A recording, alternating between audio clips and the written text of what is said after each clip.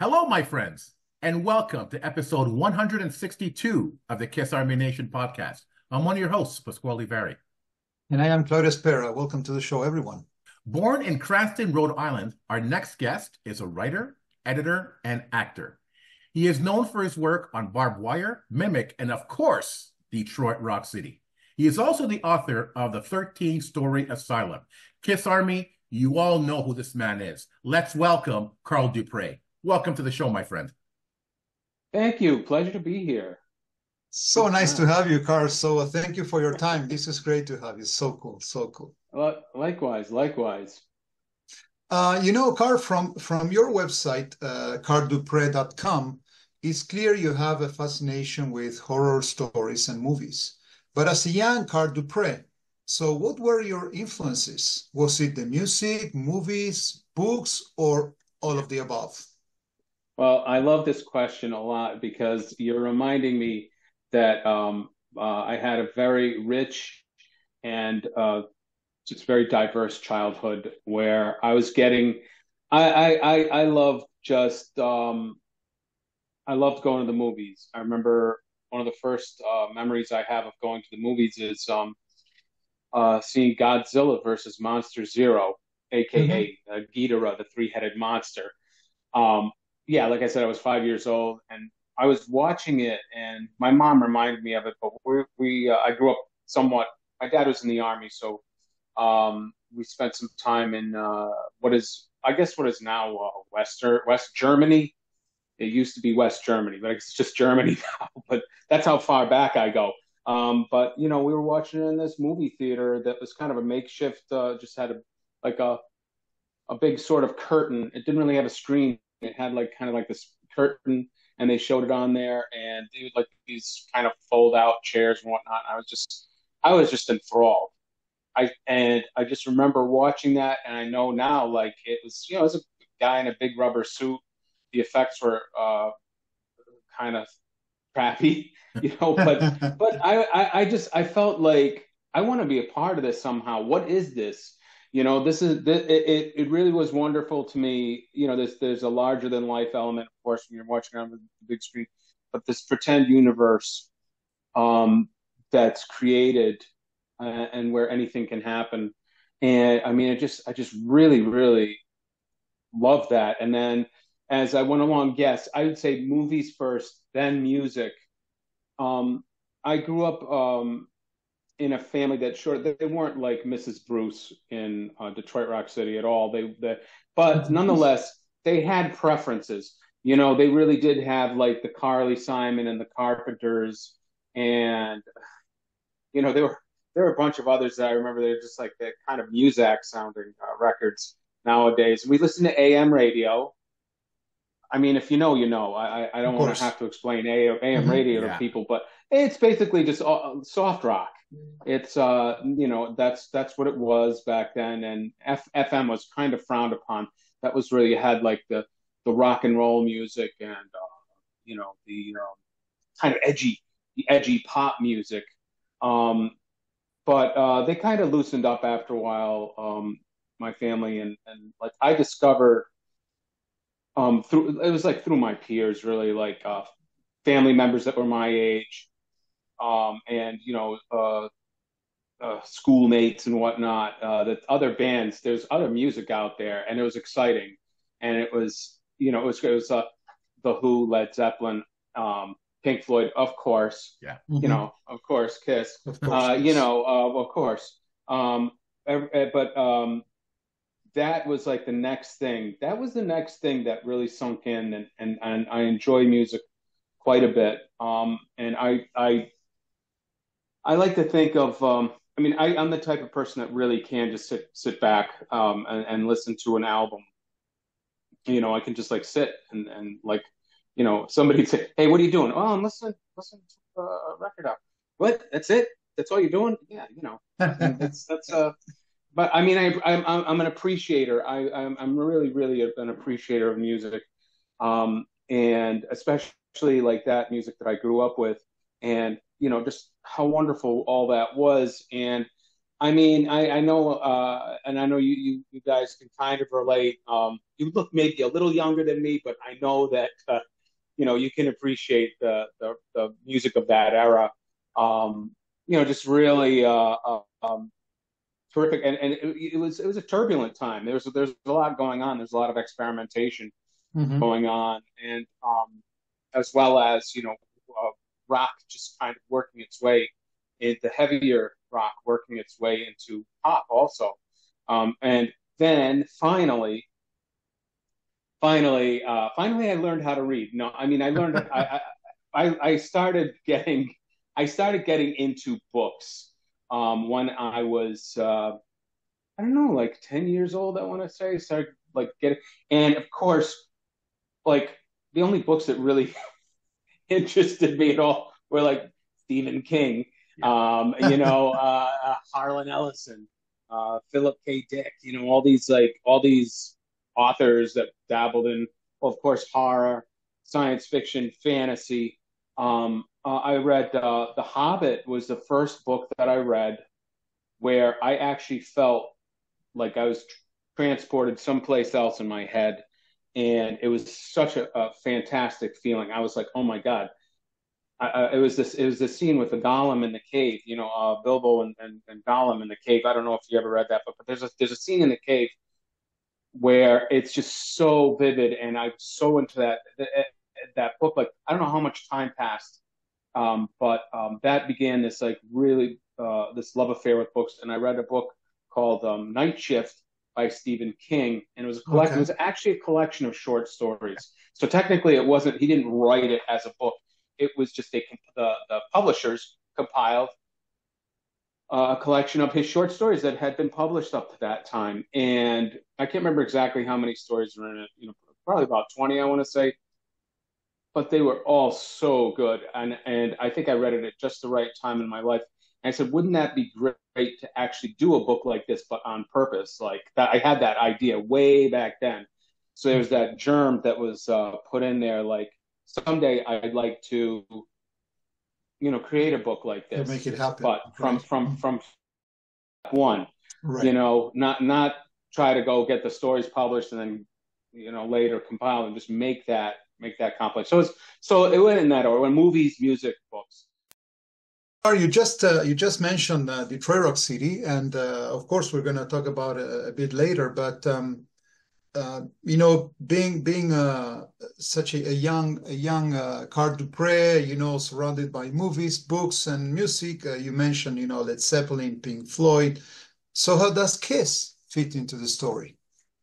Oh, absolutely, yes. And this is like the first time that I remember telling this story. But I was at a summer camp, and Kiss was on tour. They were on the Alive 2 tour, and they were due to come to the Providence Civic Center. But I had heard the name of the band Kiss, of course. They were very popular. I only knew at that time, like Dr. Love or something. Like I knew that song. I may have heard of maybe Christine or whatever. But um, and I think I saw a Rolling Stone article with their picture in it. I'm like, wow, this is kind of weird. They did look like a novelty act. I'll be honest, they looked like a novelty thing. They didn't look like a real band. But I heard these guys talking about it, and they started talking about Kiss's music, and they started talking about the stage show, and there was something about that, and I'm sure that you know that spoke to all the different elements that were going on at the time because there was something there was something very movie like and very horror story like about Uh-huh. their show. And I was getting these snippets and I'm like, oh my God, this guy, like, he spits blood, he blows fire, and there are these fireworks going off, and the guy's guitar smokes. And it was like, it turned me on, It was like, wow, that's really cool. That's like, it sounds like something that I just want to be a part of. Hmm. So I think like many Kiss fans, I think I was um, taken in by that Kiss mystique, by the Okay. mystique of Kiss. The music was still pretty good. I think Destroyer is that's a Desert Island album for me. That really is like every track on that is gold. I Hmm. think it's as perfect as an album can get. You know, and up there with all the greats, I would say. But but I went right home. It was like, and I begged my mother. Actually, ironically, my mother took me to see a Kiss concert. She'll ask me sometimes, "Oh, do you have a problem with because the character of her mother in Detroit Rock City is kind of the villain?"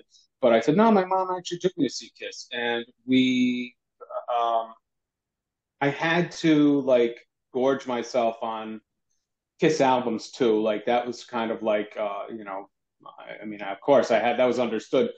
But then I went to this concert, and it was loud. It was really loud.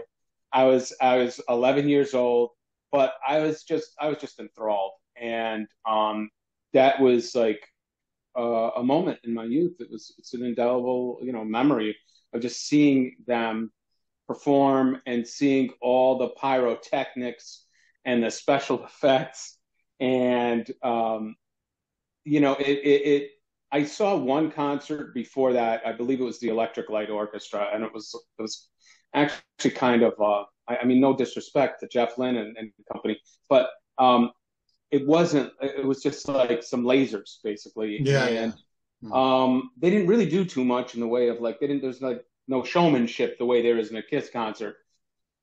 I still like ELO a lot, but anyway, um, the Kiss show just shook something loose inside me, and I was like, it was like, wow, the genre of rock and roll, like that was my introduction to really the genre of rock and roll. I can say that I started really getting into other bands after that, but Kiss was like the doorway, it was the gateway drug Yeah, to rock music. It really was. And I was like, this is, and I couldn't imagine my life without that. As the years went by, like I stuck to Kiss in the late '70s and the early '80s, but when they started jettisoning, like they jettisoned Paul and they jettisoned, I mean, not Paul, Peter, when they jettisoned Peter and Ace, I was like, well, for me, like, I thought that's how I thought of Kiss as the original lineup. And when those guys left, it wasn't the same for me, and I was like, I was resentful. I was like, well, that's not my Kiss. That's not the Hmm. real Kiss. I did that for many years, actually, yeah. and I did get into that. The '80s Kiss, '90s Kiss. I got into that after the Okay. fact. I guess you could say, somewhat after the fact. But that era of my life is really where Kiss. Like I think of Kiss as being a time and a place in my life, and they were a part of that for sure, and Awesome. irreplaceable. Of There was no course. substitute. Of course.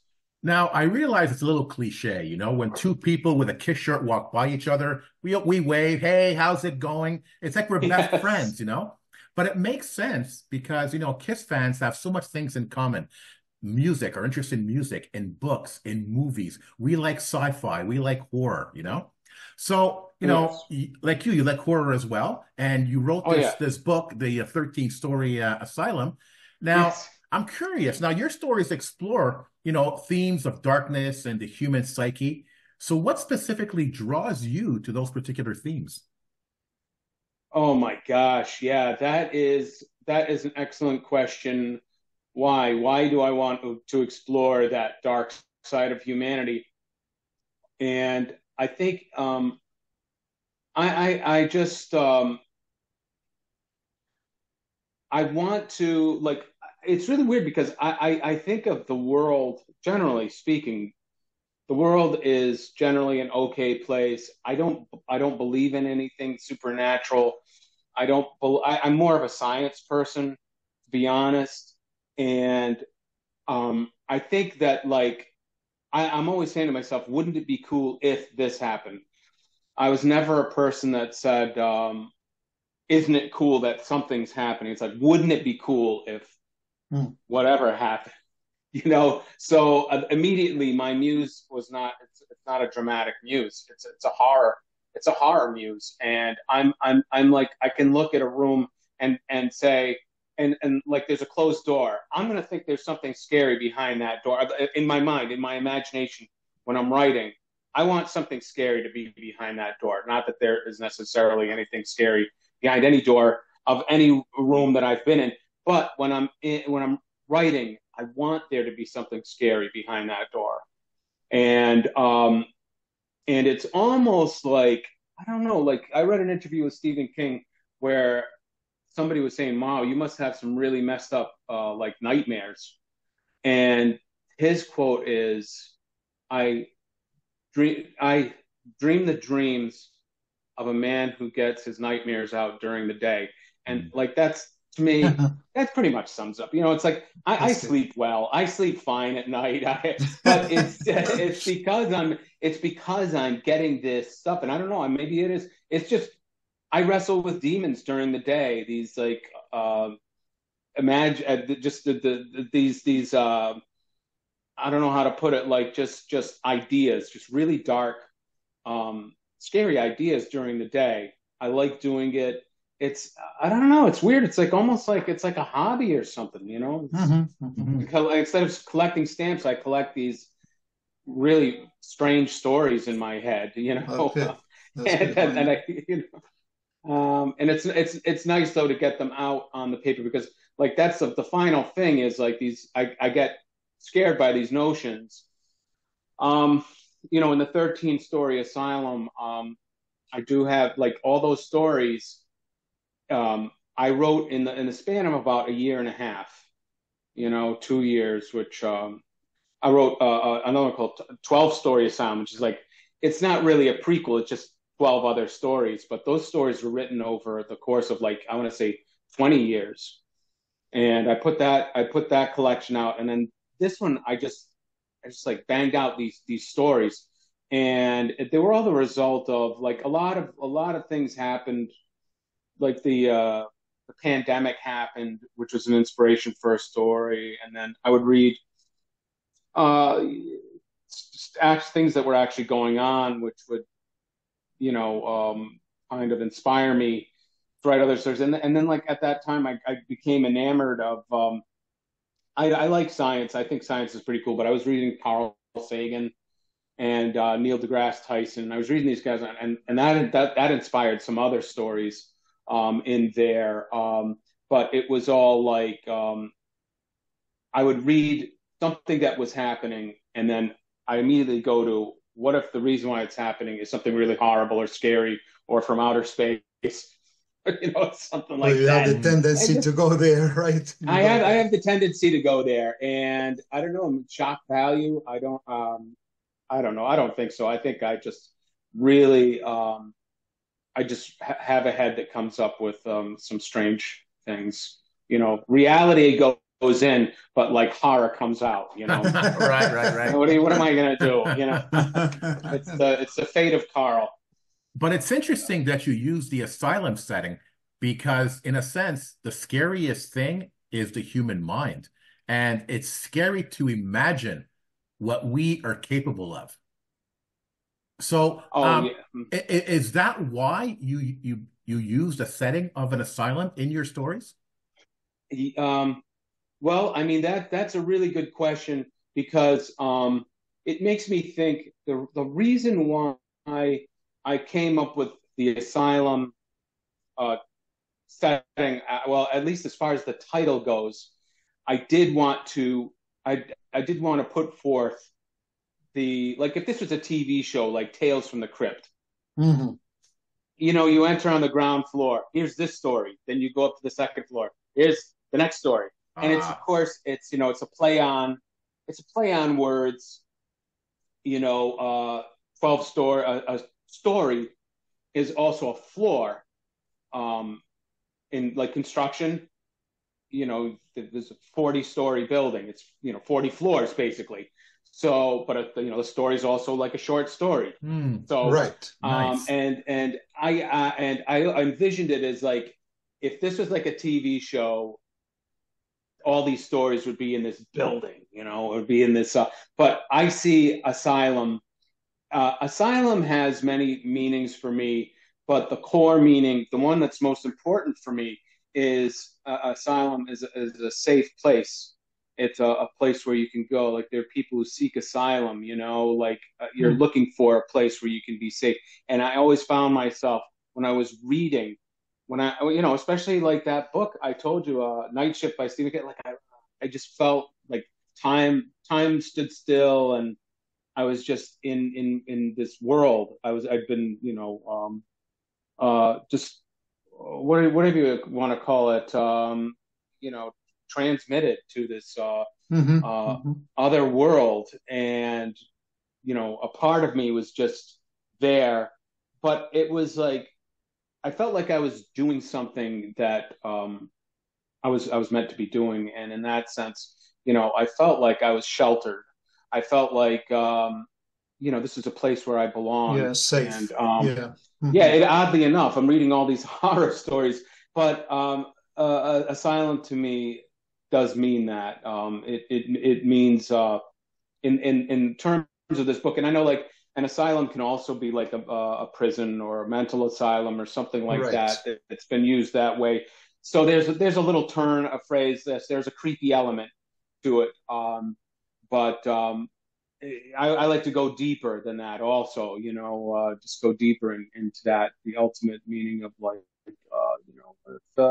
if you like this stuff and if you're a big fan of horror, you feel like you belong here, and it's a good place for Really you to be. interesting. I don't. Really, really, really Yeah. interesting. Yeah. And Carl, so you Yeah. mentioned before that actually your book, it's kind of a collection of short Sure. stories. You basically Sure. did the analogy of going, up the stairs, and Yeah. Yeah. Yeah. would you believe that writing a collection of stories with a particular theme, it's more difficult than writing a full novel? Hmm. Um. I.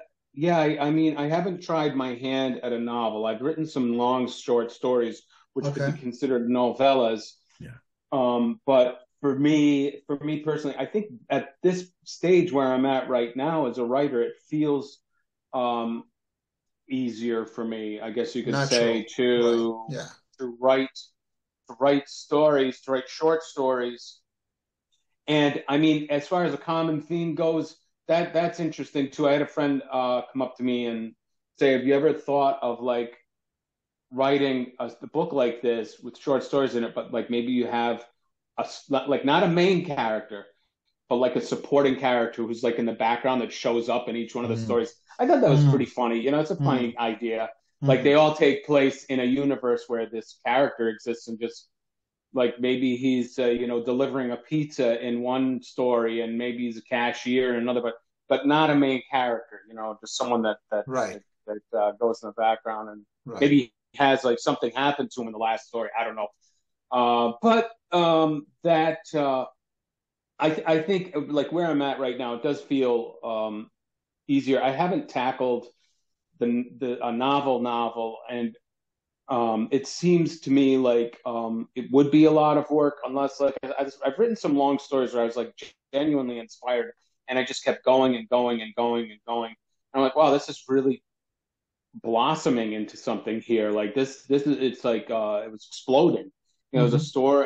It began as an idea, but now it's like I'm getting into like usually my stories are around 10 pages, 20 pages, but this one was like 40, 50 pages. And I'm like, oh, all right, I can see like if I was inspired enough, I could probably do a novel, but I would get some Okay. help with it. Okay. No, As just far as far as editing goes, it's hard to right. keep track.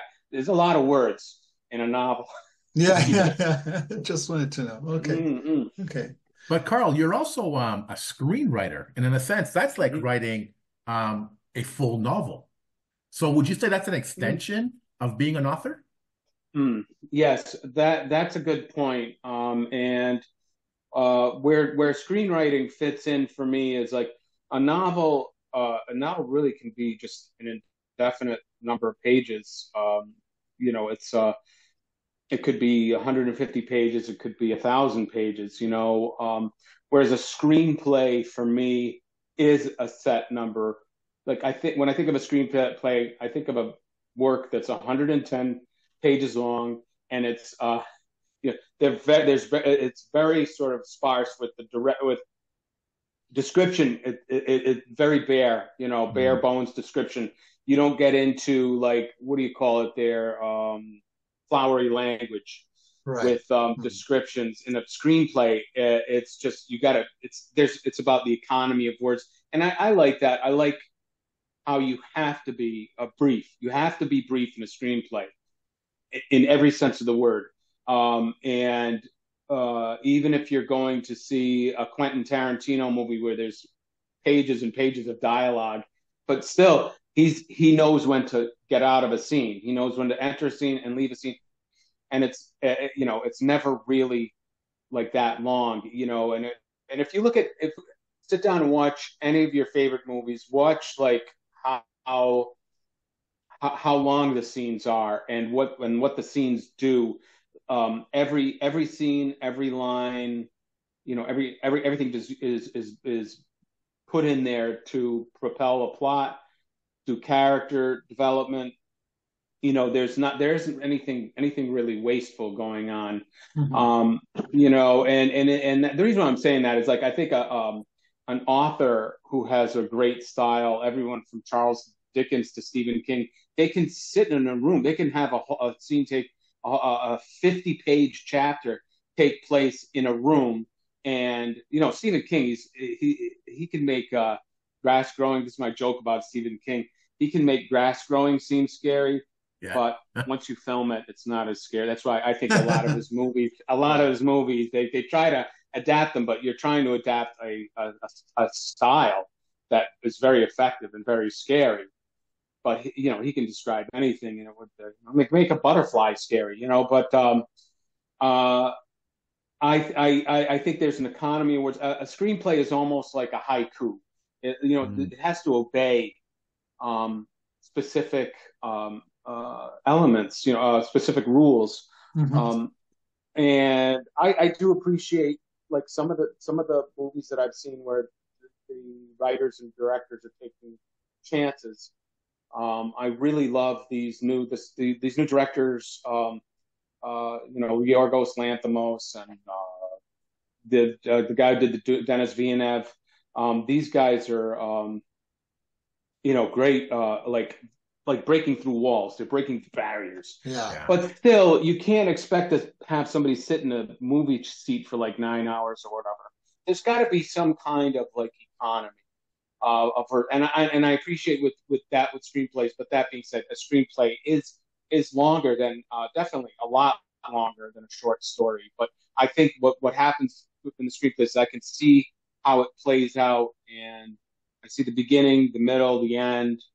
There is a 3-act structure. There's an arc. There's an arc for the audience. There Mm. are arcs for the characters, but there's an arc for the audience. There's a feeling at the end that you feel like you had a good time. First of all, you didn't waste your money, and then maybe you got a little bit of wisdom slipped into your back pocket or something, or maybe you're comforted. Maybe something upset you and you're not upset anymore. A movie Mhm. can do all those things, but it has to True. do it quickly. It really does. Mm. Especially like horror movies. Um, I don't know, like I can't think of any like movie that was over. Although I understand Terrifier, those Terrifier movies are pretty long. They're like 2.5 hours long. But I mean, I can't imagine a horror movie being longer than that Mhm. Yeah. because that's asking a lot for an audience to be scared Attention. for that. Yeah. It's just Attention. exhausting. Yeah, yeah. It's just exhausting, you But know. but Uh, having said that, mhm. still writing Detroit Rock City was a departure from you, for you, for Yes, yes, yes. You're absolutely right. It was a departure. If you look at the my work, especially if you IMDb me, you'll see that most of my work is horror, yeah. and um, I take these little left turns into comedy every once in a while. I was going back through my mind of like I was like, what was my early sort of resume like? And when I started out writing, I tried a little bit of this and a little bit of that.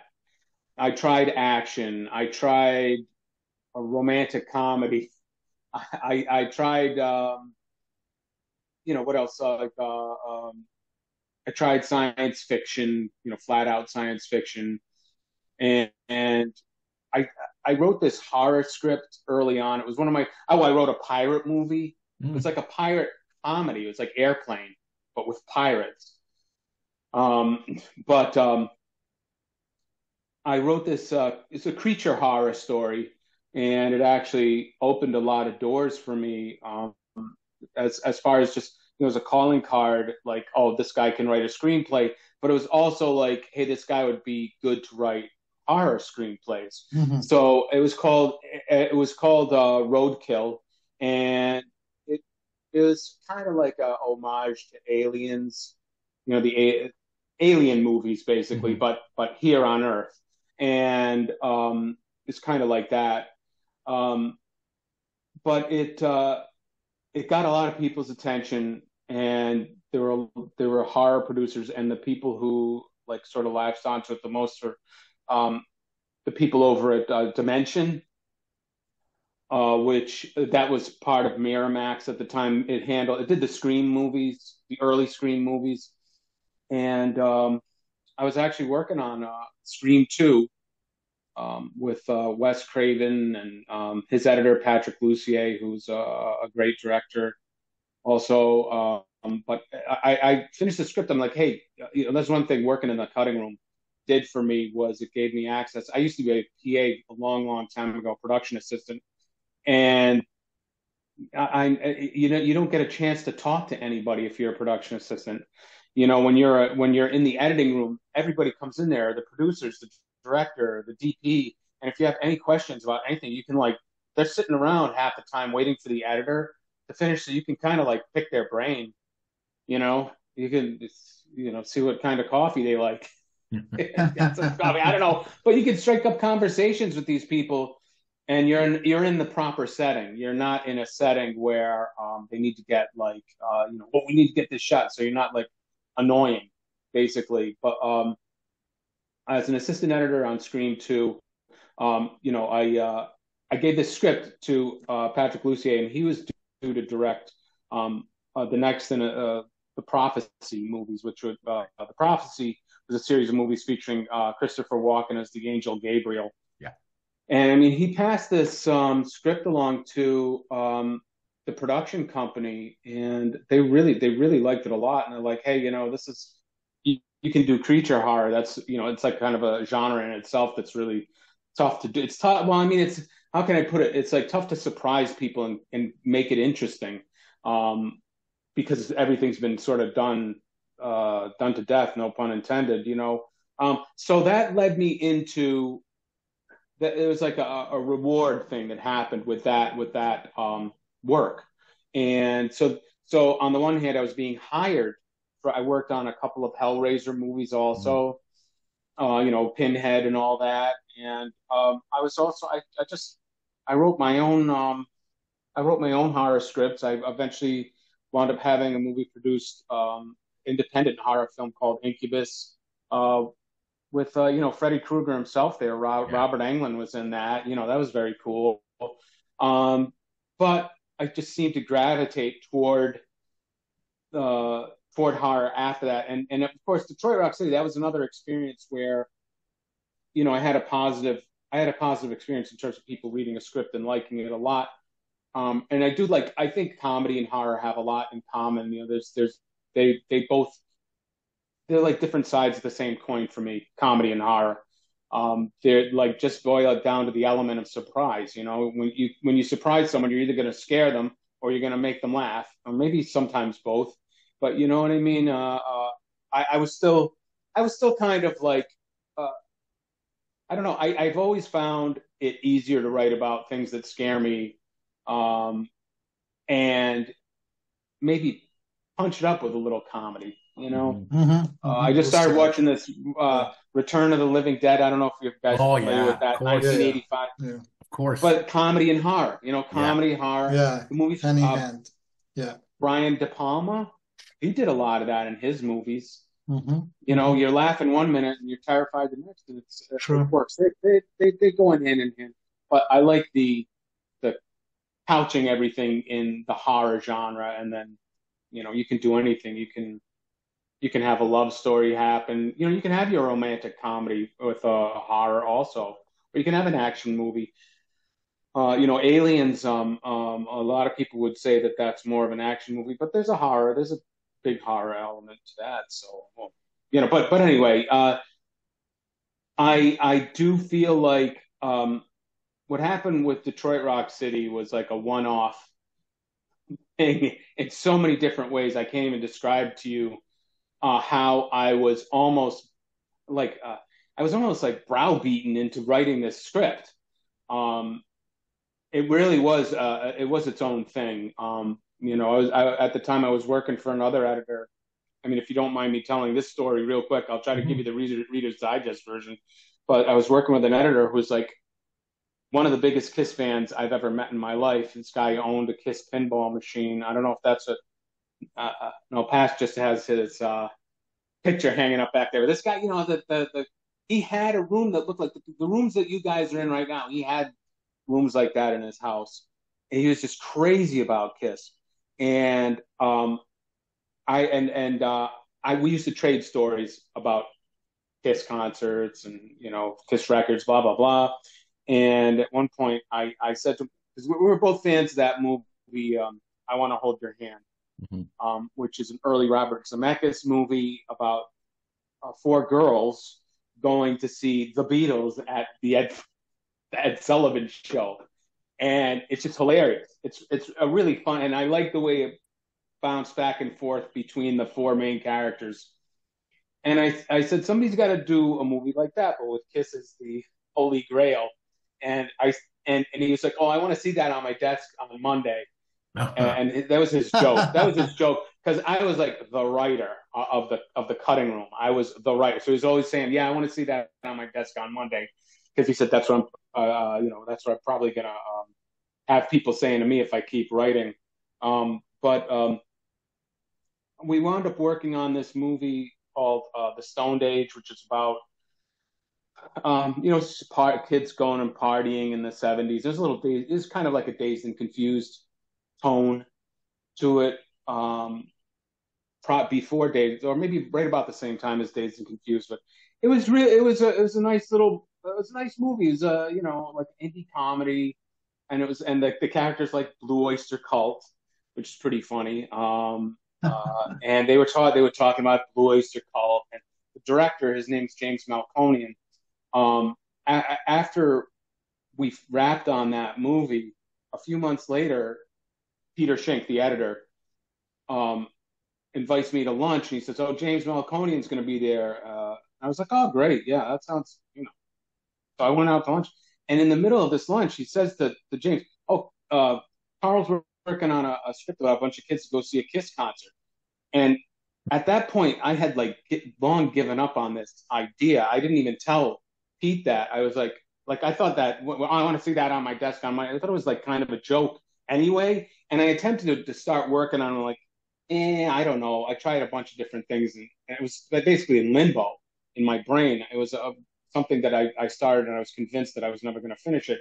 So here he is telling James Malconian that I'm working on a script. He's going, "Oh, that sounds really interesting." So I got this movie director. He's actually directed a movie, and he's interested in seeing my script.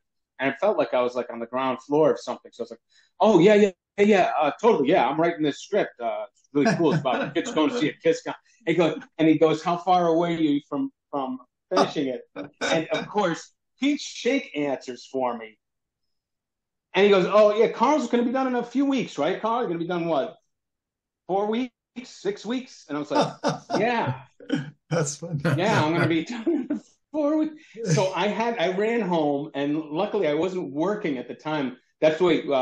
If you're a movie editor, you go from job to job, and sometimes you have breaks that, you just basically you got to have money saved up to get you through the times when you're not working, or else unemployment, whatever.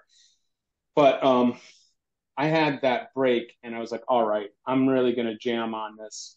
And I finished it, and I I rewatched I Want to Hold Your Hand. I'm writing down the scenes, and I wound up throwing that away. It was crazy. It was nuts. But I wound up finishing this script, and I got it to a good point. And then I gave it to him, and you know what? He read it like over the course of a weekend, and I gave it to him on a Friday. He called me back on Monday. He was like, "Hey, this is a really good script." Like, I'm like, "Wow." I'm like, thanks. That's great. He goes, "What does Kit think of it?" And I said, well, Kiss hasn't read it. He goes, they haven't. Have you submitted it to them? I said, no, I don't know Kiss. He goes, oh, good luck then. Oh my God. And I was like, oh my God, what did I do? Like I put this known entity in my script.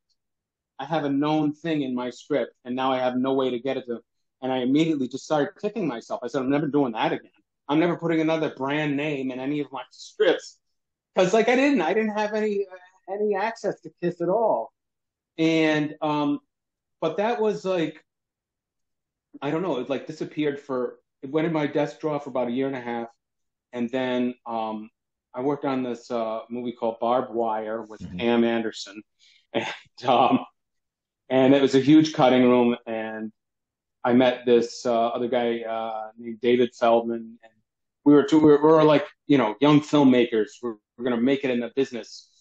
You know, what are you working on? Oh, I'm working on a short film. What are you working on? Like I'm talking about everybody in the cutting room was like that, and me and David exchanged this. Like he said, oh, you know, I'm trying to get a production company going, and I've got these short films I want to make and sell them, and he said, "What are you up to?" I said, "Well, I just want to write," and I wanted to direct, of course, because it's Hollywood. Everybody wants to direct, but I was writing at the time, and I told him I wrote a movie about a bunch of kids going to see a Kiss concert, and he happened to be friends with this actor named Kevin Corrigan, who's like an indie actor, but was like he was in Goodfellas and he was in a few other things, and he's been in a few things since. But he wanted to play Ace Frehley in the Ace Frehley story, so he was a big Kiss fan. So David gives this script to Kevin, and then it goes through this like I mean it was like a pinball. It went to another person and another person and another person, and it turns out that guy Kevin's manager knew a casting director who wanted to become a producer, and she was having lunch with a dude named Barry Levine who shot Yeah. the Kiss Alive 2 program. Mhm. He shot the pictures for that, and so I get this call. I get the script is I gave the script to whatever David Feldman on a Friday, and then the next Monday I get a call from this guy Barry Levine, and by this time I was being like, oh, so and so likes it, this guy likes it, that lady likes it, this pretty, and he called there because he goes, hey, Gene really likes the script, and I'm like, all right, What? Gene, who's that? Who's Gene? He goes, Gene Simmons, and I'm like, holy, you could have like peeled me off the ceiling when I heard that because I was losing track of all the people that were involved in this, and apparently Barry Levine read this script on the plane to London when he shot Kiss for their when they got back into the makeup, and he gave it to Doc McGee, who's Kiss's manager. And the minute he got off the plane, and I mean, you know, it was just incredible how and Kiss happened to be in talks with New Line Cinema to do a movie, and they had been sitting through pitch meetings, and there was these story development people who were racking their brains, and they got this script on their desk. And like, oh, this is it. This is the script right That's it. here. Done. It came in from the outside. You know, and it was like, all right, this is it. Done. And I mean, it's just like it was one of these. They called it Kismet. You know what I mean? You know, because it was like one of these things where just all the stars just kind of came into Yeah, alignment. yeah, yeah. But it was just a really unique experience for me, and I think that's why it's like such an outlier tone wise for me. You know, just straight comedy, but it was because it was a script that I would not have finished on my own. It was all these outside influences that got me to finish it. Yeah, you were under pressure, of So then, course. yeah. It's pretty funny though, yeah.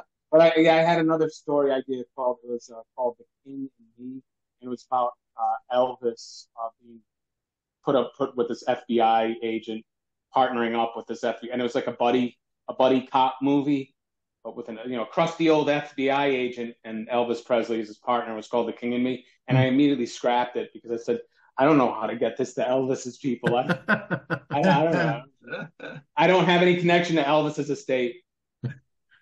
Hey, Carl, But it's clear that basically when you got into writing the script, basically you wanted to kind of make it a movie about a fan's obsession, to go and see their band. So you never thought of coming up with a Kiss movie and telling the story of the band and all of that.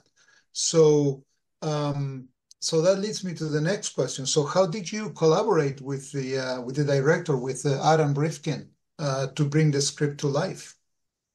oh yeah, so Adam was a huge help, and there was another movie that I worked on during this time called The Chase with Charlie Sheen that Adam directed, and I was picking Adam's brain about mainly, what did he remember about the '70s? I was trying to look for the right tone for this, Mm. and we get into these little conversations of like, oh, this is big in the '70s, like mood rings were big in the '70s. Oh, Stretch Armstrong, that's like, he gave me advice on how to, go back and jog my own memories of that period of my life, and so he was there like in the formative stages, I want to say, of the writing of the script, and then once he was attached to direct the script, he was the connection to Kiss, and like he had those ideas of putting like the backstage stuff of when Lex is attempting to get into he's like he's crawling over like the vents of backstage there, and there's like the hot tub, and there's Yeah. like Mhm. the groupies and all that, Yeah. and like that kind of stuff, that was like a lot of communication with the band too, with Gene and Paul and them, and he was also and I know he'd get mad at me for saying this, but he let the actors ad lib a few things here and there. I mean, I was very lucky that the movie was greenlit so fast that they couldn't really make any structural changes to it, any big changes. So like that's my name. I earned that sole writing credit in a way because they didn't really change all that much, but he had the actors improvise things, and I really do think like they came up with some really good lines. Okay. They came up with some really funny things. But he was like, I want you to take credit for everything. You take credit for all those lines. Don't let anybody. And I was like, yeah, all right. But he also he had this really great directorial style that was a combination between like he reminded me of Sam Raimi or the Coen brothers, the camera flying all over the place, but also capturing, I think, like uh, in a lot of ways, just the way the shots are the shots are set up, and the look of the colors. I guess what am I trying to say? Like the film type, it looked like it was from the '70s. Yeah. I wanted to say Absolutely, yes. Yeah. it looked like an ABC after school special, but it was supposed to look that way. It was like it's Yeah. supposed to have that nostalgia. It was, and I really enjoyed that quite a bit too. So in terms of collaborating, he brought a lot to the visual experience, and he also, involved Kiss more. Kiss was just let me see. The original version of the script is just them entering Cobo Hall at the end. You don't even see Kiss playing, you know. So I mean, eventually I added that in there, and I can't remember. I think I took it out, but he said to me, he was like, "Do you think the kids should see the band at the end? Don't you?" Oh, he said, "Don't you think the kids?" I said, "Oh yeah, I have that. I wrote that scene like at one of the drafts, and I got it, and I faxed it to him, and he didn't change it at all." And I was like, "Wow, that's really cool."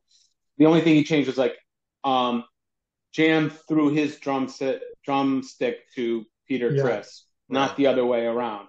So Peter Criss throws it to just it's like whatever. Mhm. So I think everything worked really well. It worked for the best. It's a good movie. It's my kind of movie. I like it. So there. You Yeah. know? Now, Carl, as I was watching the movie, I asked myself, or I told myself, you couldn't write a script like that without being a Kiss fan. But you're Mm-hmm. not a hardcore Kiss fan, yet you sort of captured the spirit of the Kiss fandom. Now, was that by Mm-hmm. accident or by design? Well, I got a lot of help.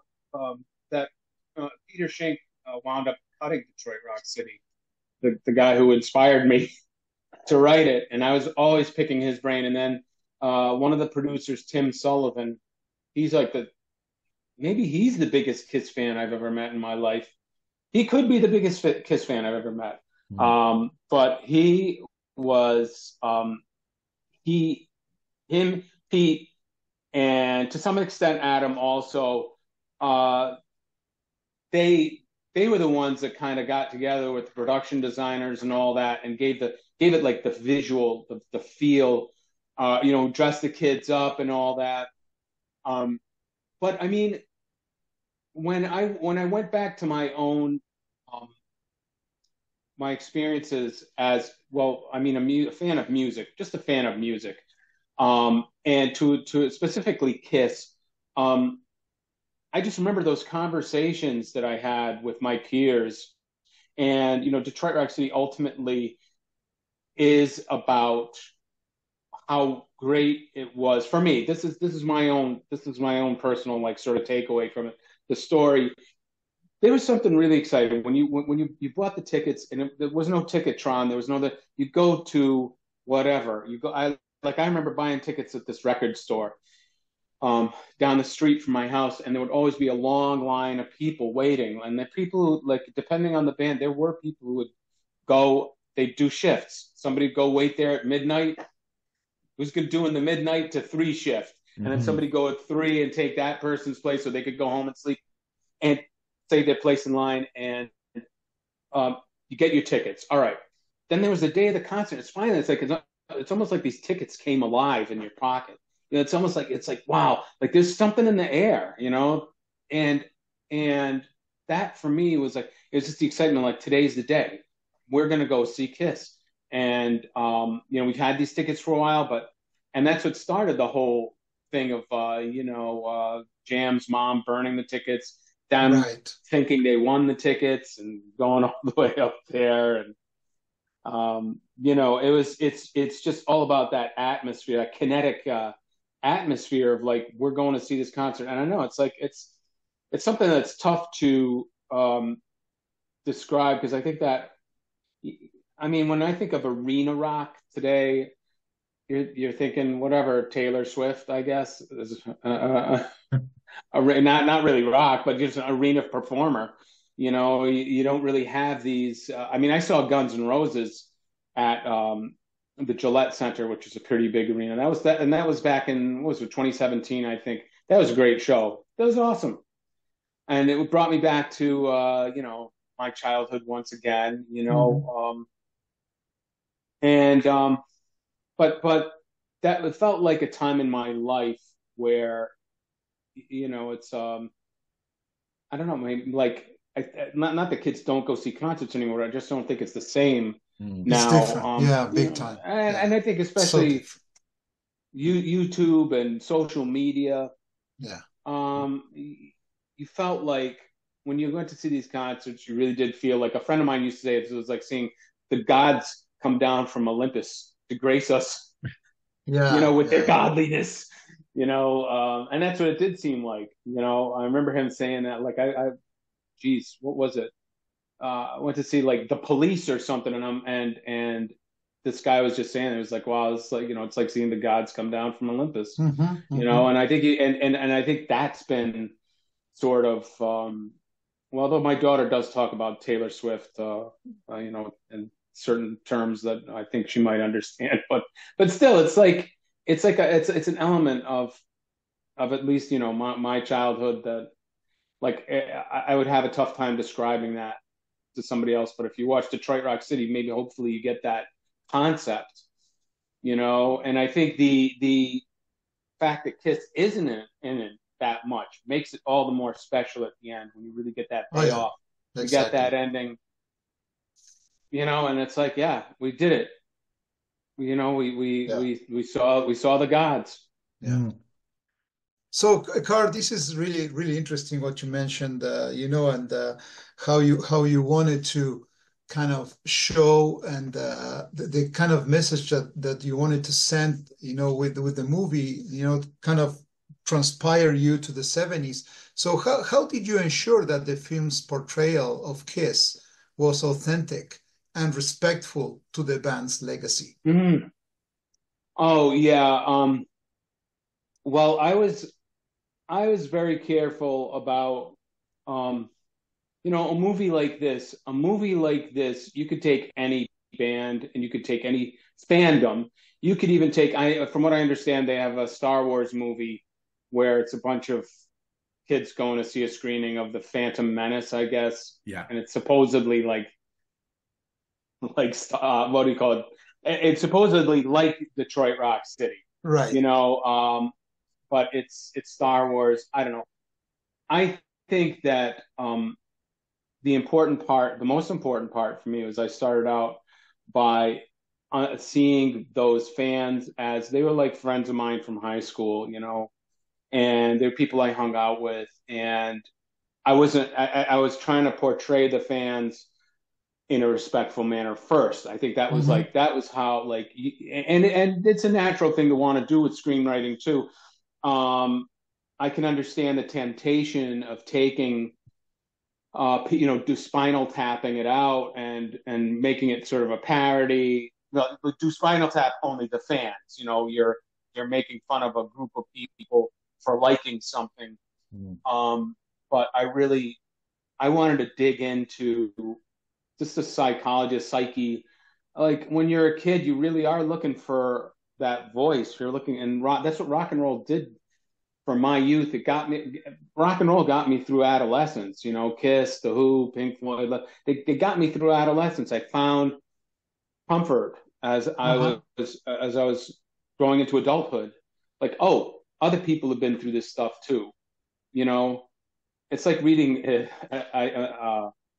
getting back to one of my daughter's favorite books, but The Outsiders. I don't know if Yeah. you're familiar with that. I Yeah. know you're probably Uh-huh. Absolutely. familiar with The Outsiders is a great book um, for that kind of thing where you're like, oh, okay, I'm not going crazy here. I'm not a crazy person. That's right. There Yeah. are other people who feel this way. And True. it's really important. And that was a good thing that rock did. And I know rock, well, you could get cynical and say, well, they were just making those songs to sell records to kids. But hey, you know what? They were delivering a message to kids, Yeah. Yeah. and the message was, it's okay.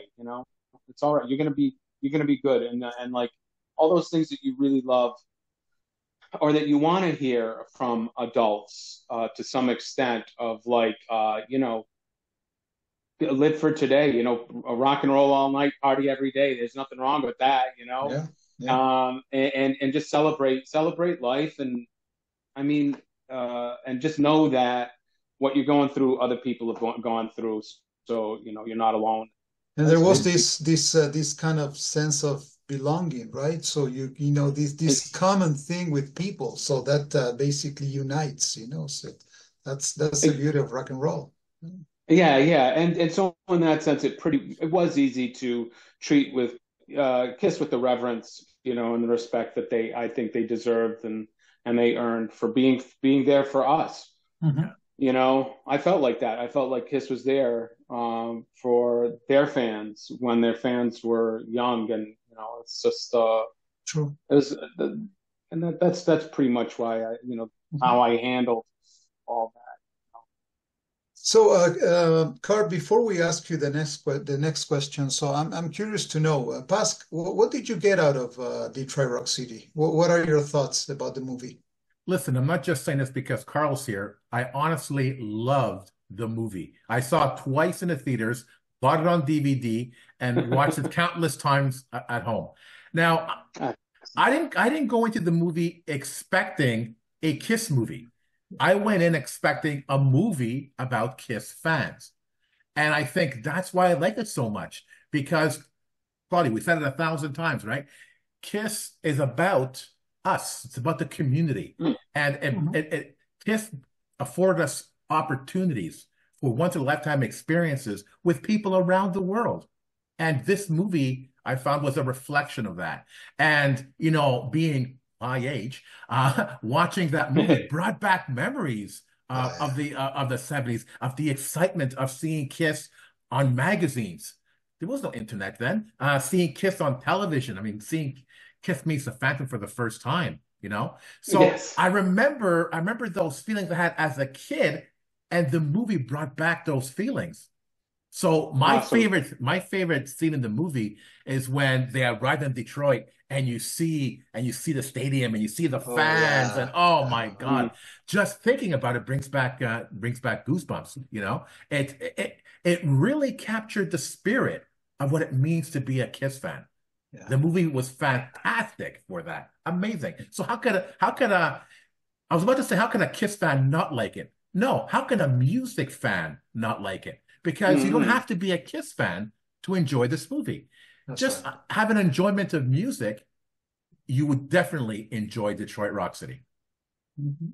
Yes, yes. Thank you very much for saying that because that's what it was about for me. And I've had conversations where um, Kiss was a community, and I mean, yeah, I love the Kiss Army and all that.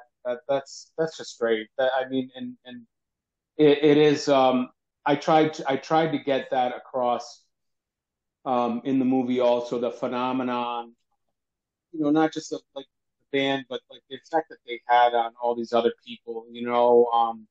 And I mean, I love like those little touches, the kid with the Ace Frehley makeup and Yeah. all that stuff, Yeah. and just how many people. And yeah, and that footage when they get to Cobo Hall, that the establishing shots of the people going to see the concert, I thought they did just such a wonderful job with all that and creating that or recreating that sense of it really was. And I mean, yeah, you could say it about any band at all. You could say that Mhm. about Aerosmith or Yes or whatever. You can say that, oh yeah, everybody's going and they got their Yes t-shirts on or whatever. But but with Kiss there really was something special there. Yeah. They did cultivated something extra that and you know uh, Gene Simmons gets made fun of sometimes for the whole merchandising aspect of it, but like look at the rooms that you're in. I mean that's awesome, man. Yeah. That's what it's all about. And I mean I got my Kiss Army jacket. It's a leather jacket that I got as a result of Detroit Rock City. And I was thinking of hanging it up behind me, but I said maybe this will be enough. But It's great. yeah, but just the Kiss Army alone, like I remember seeing that stuff in the backs of comic books and whatnot, which I'm sure was a thrill for them. And you can tell like they were they weren't like they were just as thrilled to have all these people and they were appreciative of that, and that was part of the Kiss phenomenon, the Kiss community, is that you felt like there was a two-way thing going on. They weren't aloof or anything like that.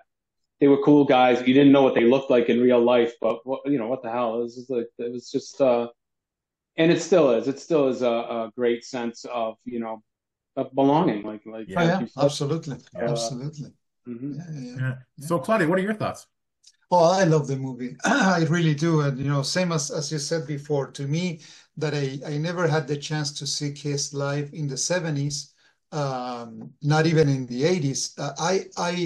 I always fantasized, what must have been like, to go to a Kiss show in the 70s. And actually, um, That was a fantastic script, I have to say, Carl, because you actually achieved what you wanted. So it's a life experience.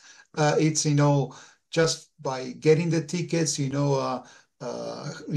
hiding or running away from parents, being the outcast at school, rock versus pop at that time, when they're driving, the car on the road, Oh yeah, and yeah. then all of the other stuff that they go through just to get the tickets, and that famous scene, as you said before, Basque, going to Cobo Hall. That's that's a really really nice way to show what it was like to be a Kiss fan during those days, and not about the band, because if we pick on the band, and if we write a story about them, of course you will always get saying, oh, you're gonna look for the mistakes, so that's not right, that's not. It wasn't about the band, it's about the fans. I loved it, and to me, I watch it very often because it's entertaining, and I actually I used I used the movie to show it to my kids. Well, they're not kids anymore, 22 and 23, but just to make them understand what it was like to go to a show in the 70s. Because as you said before, Carl, so during those days you were excited to have the ticket in your hand, and now you have it on your phone and you don't even remember what it is. It's not the same anymore. Yeah. It is. It's funny. Yeah. Yeah. You don't even have physical tickets anymore. That's That's right. hysterical. That's right. Yeah. It all Yeah. just, yeah. I Wow. loved it. I loved it. Thank you so much for Oh, doing thank, this. thank you. No, Thank you. and And in a sense, Carl, you wrote our story. And that's why, Yeah. music fans relate to this movie because it's Yeah. it's really about us. It's our story. And that's why it really disappointed me that the movie wasn't a box office success. I remember Gene saying, "Hey, fans weren't jumping through our hoops." It's like, Carl, mm, why do you think that was? Why do you think it wasn't such a success? mm. Well, there have been a lot of theories about that it was like the marketing, and they moved the release date up because of the Phantom Menace. They didn't Mm. want to compete with Star Wars, so they moved the Mm. date up. But I don't know. I feel like it may have missed its window. Like if it had come out a little bit earlier, I think that it might have done differently.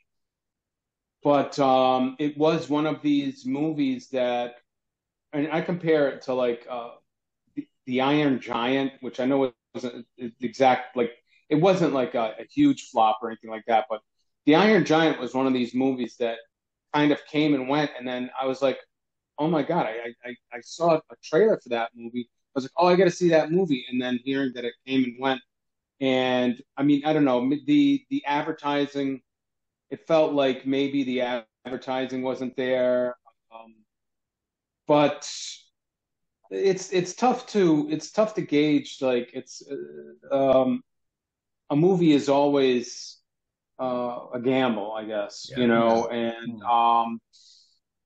sometimes you hit it on the market, sometimes you don't.